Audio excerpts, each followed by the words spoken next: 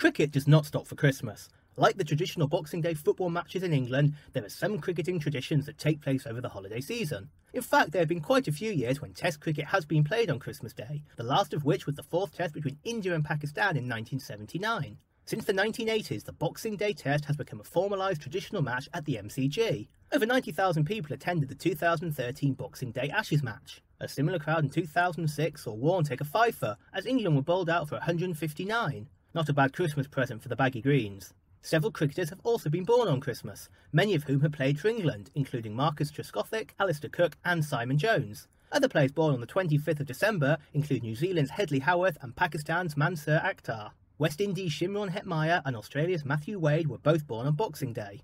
Whether you celebrate Christmas or not, at least it doesn't stop some cricket from being played. This year we'll see Test matches between Australia and Pakistan and South Africa and India begin on Boxing Day. Have you ever played or watched cricket at Christmas?